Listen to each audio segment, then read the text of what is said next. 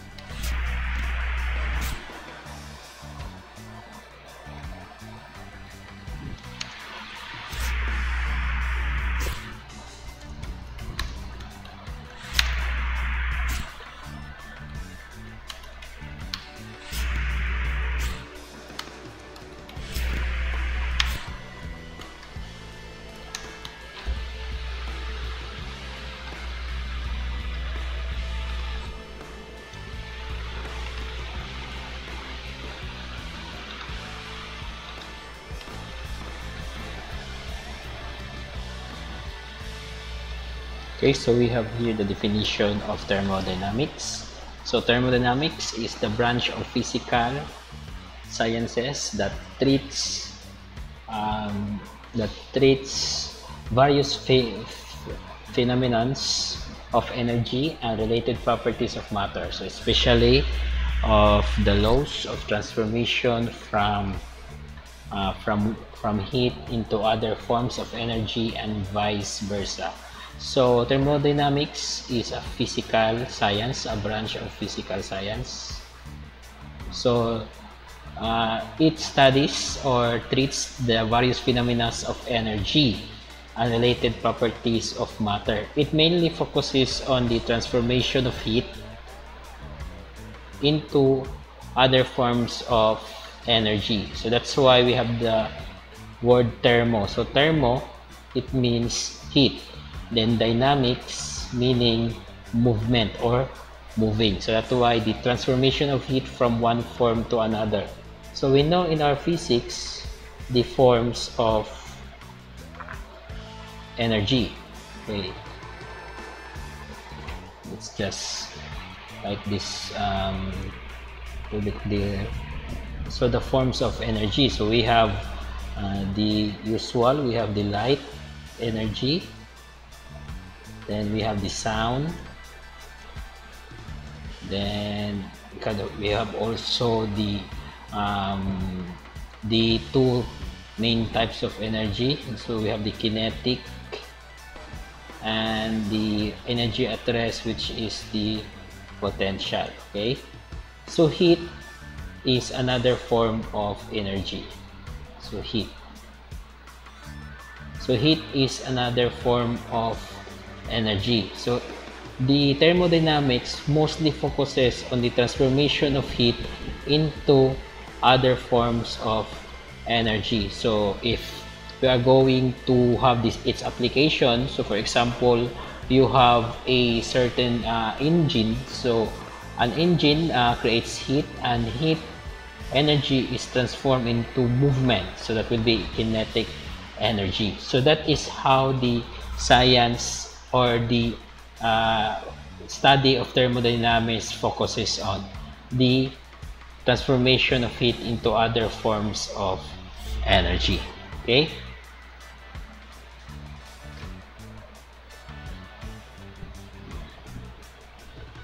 Now we will go to the units, okay, the units of thermodynamics, or the units of any other physical sciences. Okay, system of units. So in thermodynamics, we use three units. So first, we will have the MKS. So the MKS is where sometimes read the MKS as they will say that one as meter, kilogram, second. So that is how they get the nomenclature of MKS. But in thermodynamics, MKS is a system of unit wherein your 1 Newton of force, 1 Newton of force, okay, 1 Newton of force, so accelerates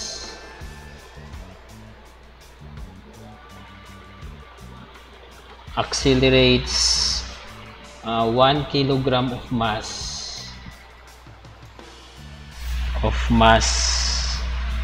at 1 meter per second squared rate of acceleration. So that is how the MKS state. So this statement here is from Newton's second law, the law of acceleration. So that one in blue. So that force is equal to mass times acceleration. So if you have a illustration here, for example, we have a block, so a solid block. So for example, the solid block has 1 kilogram. Okay, so 1 kilogram. If you apply a force, equivalent to 1 Newton, so this block will move in this direction at a rate of 1 meter per second squared. So that is how the MKS is stated, the system unit. So for example, if the given is in Newton, so its partner units must be for mass grams and for acceleration meters per second. Okay, so let's go to another system of units. So we have the CGS. So sum, or the nomenclature for this one is centimeter, gram, second.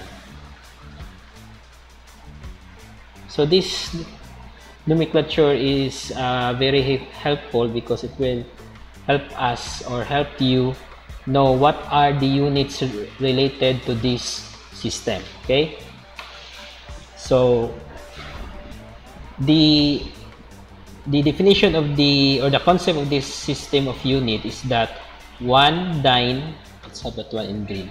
Okay, let's just erase this first. So one dyne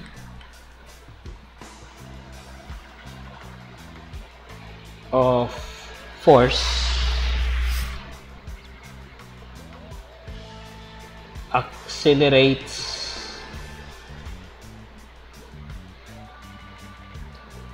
accelerates 1 gram mass at 1 centimeter per second squared.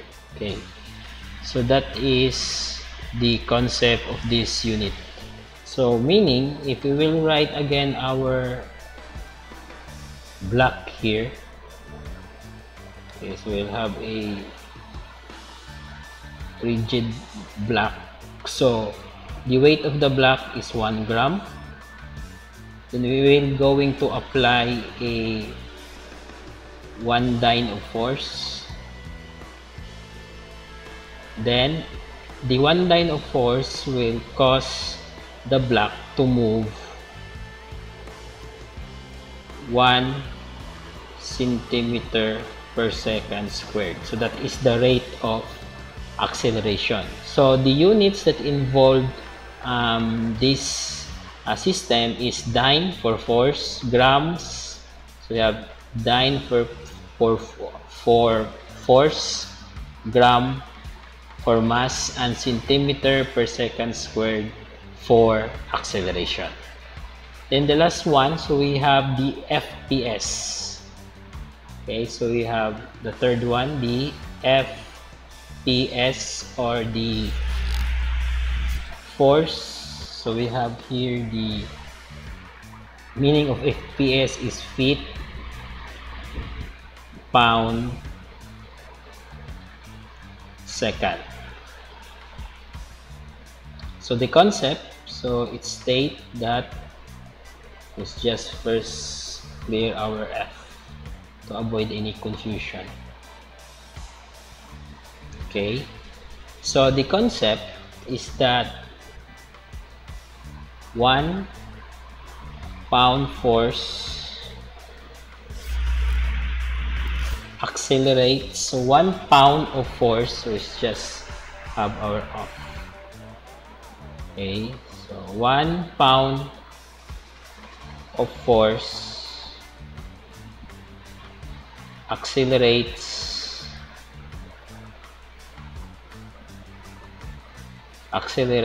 1 pound mass at 1 feet per second squared. So that is how the concept of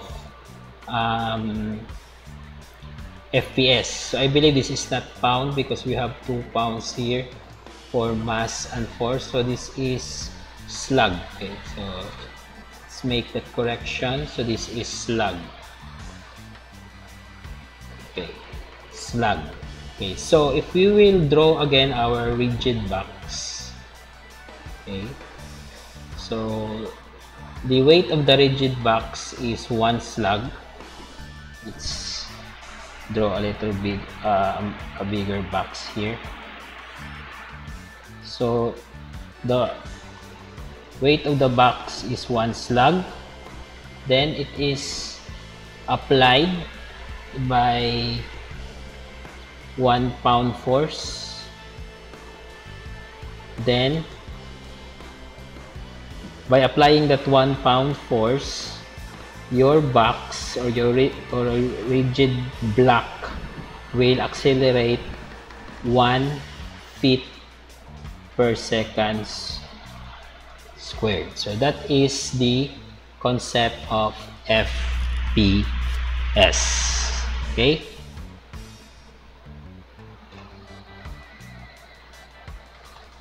Okay, so we will now focus on Newton's second law. So the law of acceleration. Okay, so according to this law, so the acceleration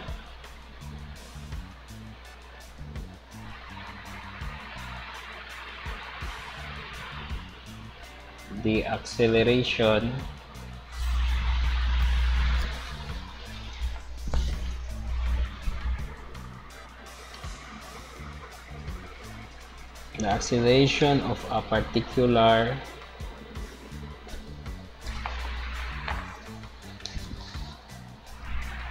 let's have this one here, particular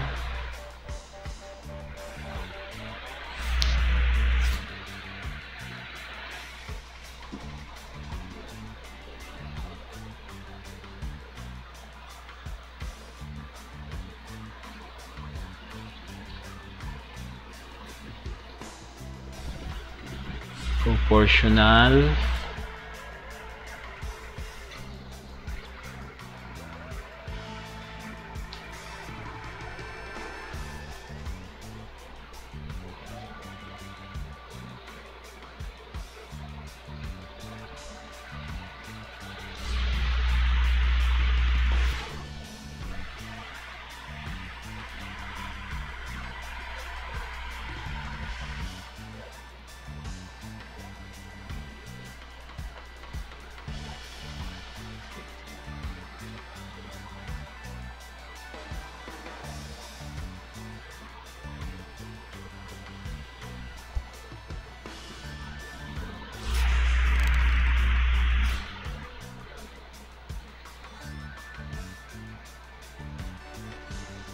So we have here the statement of this law of acceleration by Newton. So we have the acceleration. So here the acceleration of a particular body is directly proportional to the resultant force and acting on it and inversely proportional to its mass. So if we are going to write that one in a formula, so that will be F for the, that will be acceleration. So let's have acceleration as A. So acceleration is directly proportional to the resultant force and inversely proportional to the mass. So we have that one. And because we are talking about proportionality, so we could have that one as an equation if we will write a constant of proportionality, which is K for this instance, and we could have that one as F over M. So this is now the statement of the second law of Newton, which is the law of acceleration. Now, the problem is, what is K? So what is our K? Now, so we will try to resolve K in the three different system of units. Okay, so first we will try to have that one in MKS. Okay, so according to MKS, so your 1 Newton of force will move 1 kilogram of mass at a rate of 1 meter per second squared. So if we are going to substitute that one in the formula, so this is your F. Have that one, write that one in green. This will be your F, this will be your M, and this will be your A.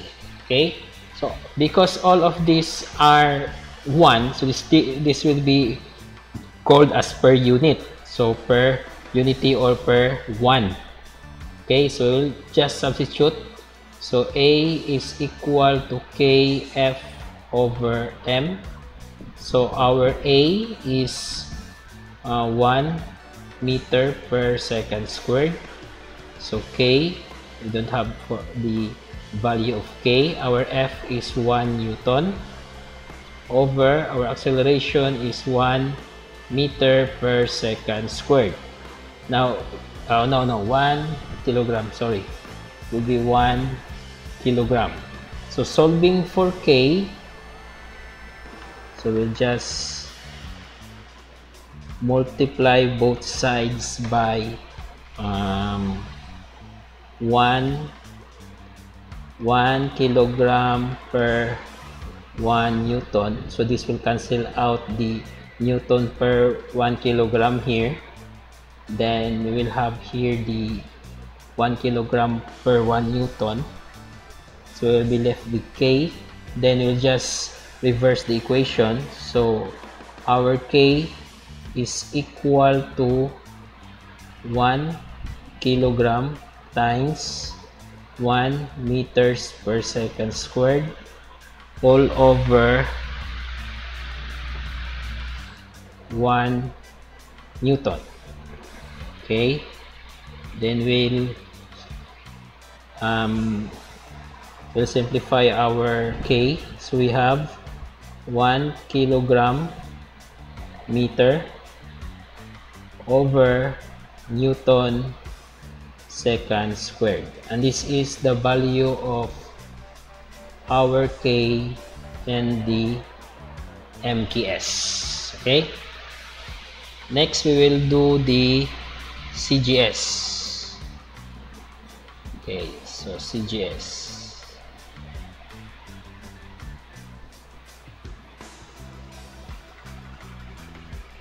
So for the CGS, the force is 1 dyne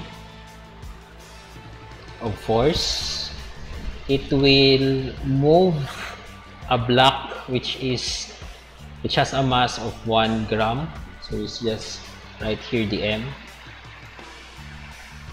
1 gram, and the movement will have an rate of acceleration of 1 centimeter per second squared. So if you are asking how these are done, so this value are achieved or are solved, it is done through experiment, so instrumentation. So that's why these units are what we called as per unit analysis, okay, because we are only tackling one. So our quantity is 1 for each unit. So if we are going to go back to our formula, so A is equal to Kf over M. So substituting the givens, we have 1 centimeter per second squared is equal to K. So our mass is 1 gram over 1 dyne. Then solving for K. Okay, so I believe this is reverse. So this will be 1 dyne. Okay, sorry for the wrong substitution of the given. So this is 1 gram. Okay, so we will try to solve for K. So we'll just multiply both sides of the equation with 1 gram, 1 dyne. Okay, so then we will reverse the equation so that we could present K in the left side of the equation. So K is equal to 1 gram centimeter per dyne. Okay, it's dyne squared, and that is the value for K in the CGS unit. Okay, we will go now to FPS. Okay, so the third one is FPS. So I believe I have the wrong number for the CGS. So this will be the third. So FPS. So for this one, our force is 1 pound force. Our mass is 1 slug. Okay, and our acceleration is equal to 1 feet per second squared. Okay, so if you are going to solve for if we will have our formula again, so it's just about 1 in purple. Okay, so A is equal to Kf over M. So substituting, so we have 1 feet per second squared is equal to, so our force is 1 pound force over 1 slug. Okay, then multiply both sides of the equation with 1 slug, 1 pound force, or we could just directly simplify that one as 1 slug per pound force. Okay, then reversing the equation so that we could present K on the left side. So K is equal to 1 slug feet or foot, because it is 1 per pound force second squared, and that is our K for the FPS system of units. Okay, so we will end this video with this topic, or with this final concept, and we will have another video which talk about the difference between pound mass, pound force, kilogram mass, and kilogram force, and the difference between mass and weight. So we'll be tackling about the effect of the force, or the force of gravity, or the acceleration due to gravity. Thank you for watching the video.